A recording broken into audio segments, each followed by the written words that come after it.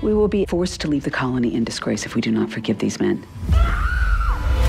I will never forgive them. Women Talking was the first thing I've wanted to direct in years. And action. From the beginning, Sarah said, I see this as epic. It's time for women's stories to be shot with a cinematic grandeur and beauty. We must decide now to stay and fight or leave. We will not do nothing. There was nothing more important than this conversation amongst women about how they were going to break down the world they lived in and create a new one. We have been preyed upon like animals. Maybe we should respond like animals. Cut. It was great. We'll do one more. She's such an honest filmmaker, and it was so moving to see Sarah's commitment to their story.